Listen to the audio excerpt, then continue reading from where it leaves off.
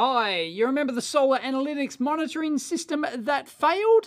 It was the SuperCap. This is for monitoring my home solar system, but multiple solar power systems at home. And it was one of these caps, which we've removed. It was one of these super caps here, this Nest cap, that actually leaked. The magic fluid escaped, and yeah, it took out quite a few components. That diode E, poor little diode E there, it just absolutely burnt that board right through. And that absolutely fascinating resistor there, that just melted and reflow soldered itself in the other direction. Absolutely fantastic. So anyway, and an update on this, Solar Analytics did actually get back to me about this, and they have not seen this problem, a failed cap like this causing this damage in over 70,000 units installed. And if you watch my original video, which I didn't spot in that video, this balance resistor here, R14, that was actually missing when I took it apart. So if you have a missing balance resistor across two series super caps like this one I actually desoldered, but this one was actually missing. And it seems to have originally been there, because if we have a look, you can see here the solder joint like that. It looks like it's had the physical resistor was in there at one point. Otherwise, it probably wouldn't have lasted like 6 years I've had it installed, something like that.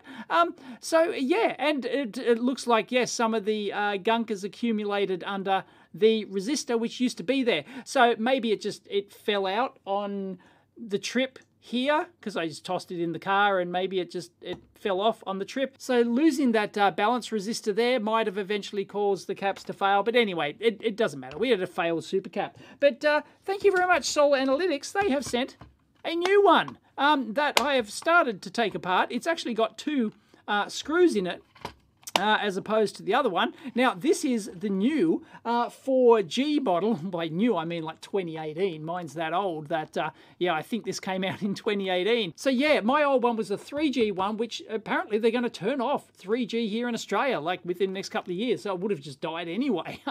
So this is the new 4G one. So yeah, I've got to set it up, of course, after it's installed for my system. Got to register it, all that sort of stuff. But there you go. The good thing about this is that it is now, there's the three-phase input. I've only got single phase at home, so you just tie them all together.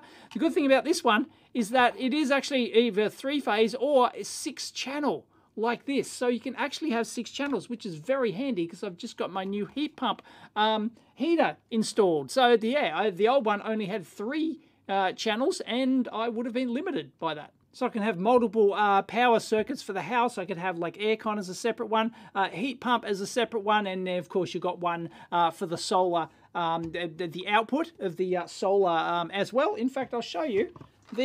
Here is the installation instructions for this thing, the single phase. They also give you a sheet for 3-phase as well, but you can see that, yeah, so we've got the 6 channels here. They've got 2 common grounds, and they show an example over here for hot water. So I had gas hot water before, just switched to heat pump, so that's fantastic. So we can actually feed that in, so I can monitor that. At the moment, I've actually got an energy monitor plugged into that thing, and I'm going out there and recording it daily. And this is for a video I'm about to shoot, and I'm recording it in a spreadsheet, and then I'm just getting data. This will allow me to like just continuously monitor the hot water, which is fantastic. So I'll be able to get like daily changes over that, over the different seasons and everything. So I won't have to do it manually, because it's a bit of a pain to go out there and just record. I'm recording all the temperature, water temperatures. I'm recording the weather, and I'm recording everything. Anyway, so yeah, multiple loads, and then you've got the inverter. I've actually got 2 inverters, so I've done a video on this, so I have to link that in, how I actually I came a gutser in this. When they originally installed my second N-phase solar system, it was installed incorrectly in regards to the solar analytics system, which didn't know one of them existed, and I was getting negative power and all sorts of things. So anyway, I've actually got to feed both systems through there, but that's how you install this thing. So my existing wiring, I think, should be compatible to actually just plug, because I've still got it wired up. I should just be able to plug that straight back in, and Bob's your uncle. So this is the KR63K. So let's open this up and have a look, because a few people wanted to know, does it have the series supercaps, which some people say is, you know, not great design practice, but they did actually count that and take that into account with the balance resistors and everything, and argue in the comments down below. But they say, I've already been told that this one, spoiler alert, only has the one supercap, and there's a DC to DC converter in there, because they've probably got like different design requirements for the 3G module versus the 4G module, and which it has to power and all that sort of stuff. The supercap's only in there to give it like a last gasp. You know, if it senses that the power fails, it gives it just a last gasp thing to like shut it down properly, so it doesn't actually corrupt the data. It can report back that it's failed or something. One last, you know, 4G burst back home reporting that, yeah, power's failed or something like that. Sometimes you have to get a knife in there instead of a spudger, but there you go. We're in. That came off much nicer than the old one. And, oh, no, that looks like two supercaps. They told me the new one. Anyway, they've mixed red and green. Red goes faster, transmits faster. Everyone knows that. No, there's two supercaps again. Oh, I was told by the designer that there's only one supercap, so I don't know what's going on there. Anyway, basically the same construction as before by the looks of it. But let's get it out. Although granted, these caps might be in parallel. We don't know. I guess can't just assume that they're. Oh, they've still got the tape on there. Still got the Mylar tape. What were they using that for? I don't see a reason to have the Mylar tape on there. It's not like they can formally coded anything or did anything like that. So, not sure what the deal is. Anyway, I'm not going to get zapped on this one, I hope. I don't know. When was the last time it got powered up? You remember I got zapped on the last one? They could have tested it at the factory. Nah, I'm getting zippity-doo-dah voltage on that. On both of those DC mains rectified filter caps there. So it's hunky-dory. And yeah, it's got exactly the same arrangement, board, card edge connector as before. So that's really groovy. I'll have a quick look at the new 4G processor board here. Turn upside down, don't want all the electrons to fall out, and doesn't my head fit nicely in there? We've got two ADE 7880 power monitoring chips now. Not much else. There's a little watch crystal there. It's soldered down. Not much else. There's a big power device missing there. Wonder why. They got a link in there, and that's missing. I don't know. Anyway, it does have a micro USB on it, but that would be for programming. HiPot B, would that be a HiPot test on the digital board? That doesn't make sense. It uses the same well, at least the same brand Centurion processor that we saw before, which has all the GSM stuff built in, but it'd be an upgraded model for 4G, I guess, or whatnot. But yeah, there you go. So it's a rather curious choice for the processor, but you want an all-in-one thing that does all the GSM stuff for you, and you want it to be like, you know, certified and all the rest of it. So that's that. Now let's have a look at our Watt watches again. JK Consulting, who designed it. No, this is 2016. Wow.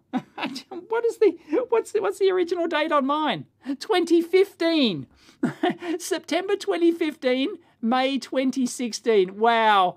So I was like 6 months away from getting like the 4G model when I got mine. That's like near identical. It's not quite identical, but it's near identical, isn't it? It's near. It's got the two supercaps. It's a very similar arrangement. Even the diode's in the same place. That resistor, those two caps. This is different. This is different here. The main side looks absolutely identical. It's got an extra TVS up there. It's got two TVSs instead of there for surge protection. So it's got two instead of one. So that's a bit extra. But apart from that, yeah, looks the same. Flip it over. Wow, yeah, they really haven't changed that. It's near identical layout. Now, somebody mentioned that they were concerned with the isolation in here. And yeah, I would have, if I was designing this, if I was laying it out, I certainly would have put an isolation slot, because these are the three phases here coming in. So I certainly would have put isolation slots between there. And but you know, if you work out the clearance, technically it's probably enough. And over here, it's on the lower voltage side of things. So this is the high voltage side. But yeah, I probably would have put isolation slots in there. But they've had no issues whatsoever. So they've got more MELF resistors here. Oh, more MELF is better. All them MELF fanboys. I'm a MELF fanboy. And yep, and our big resistor.